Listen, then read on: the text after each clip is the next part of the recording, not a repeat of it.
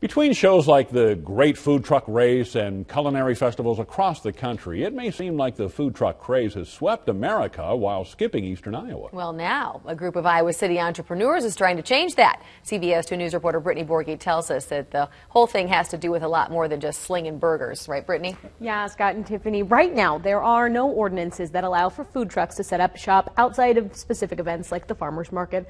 But a group of food truck owners has worked with the city of Iowa City to start a food truck pilot program. The business owners are hoping to bring their food and their ideas to more people. You made it. Yeah. We might be Hi. The first Iowa City farmers market this year was packed, and the line for the lunchbox was long. I couldn't find you guys doing that. We have great burgers. They're all hand patted, fresh cut fries. Our onion rings are hand dipped, so everything comes out that window fresh. There we go.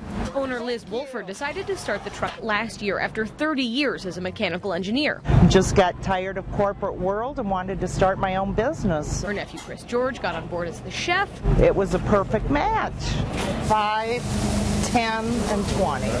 Thanks. But Liz and Chris aren't just working to change their own lives. They want to help change Iowa City's laws, too. After taking public input at a recent forum, they've helped city staff draft the very beginnings of a pilot program. Thank you. The program will test how much business the food trucks can generate on their own in a given location while not taking away from other restaurants. Brick and mortar restaurants and mobile vending food trucks coexist. Sometimes it takes a while to figure out what that relationship needs to be. I would not set my burrito truck up in front of a burrito restaurant because that's just not cool.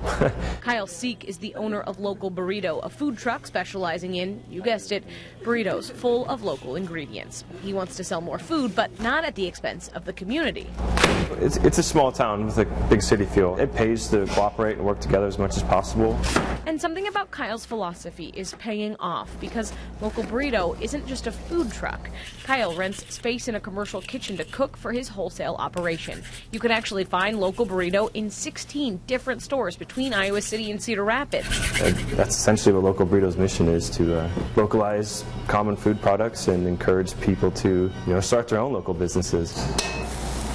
And in that process, Kyle hopes to give other people the same sense of productivity and pride he gets from rolling tortillas. We need a whole army of people that are able to preserve food and value add it, do something to it, chop it, preserve it, can it, cook it, and those are all job opportunities which can be localized here.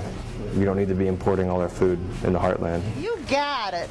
Kyle and Liz both hope that by creating a place for food trucks to set up shop in Iowa City, they'll help strengthen that connection to local food, bring people to it, and hopefully get them hungry for more. And I really enjoy cooking food for people too.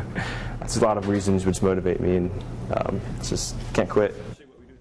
Iowa City hopes to start the pilot program this summer and run it again this fall once students are back in town. They are considering 3 different locations for the trucks to be able to park at certain times. Once the program is officially nailed down, it'll get presented to City Council for a vote. Covering the corridor, Brittany Borghi, CBS 2 News. Now, kind of like the app for Find the Herkies, we need an app for Find the Food Trucks.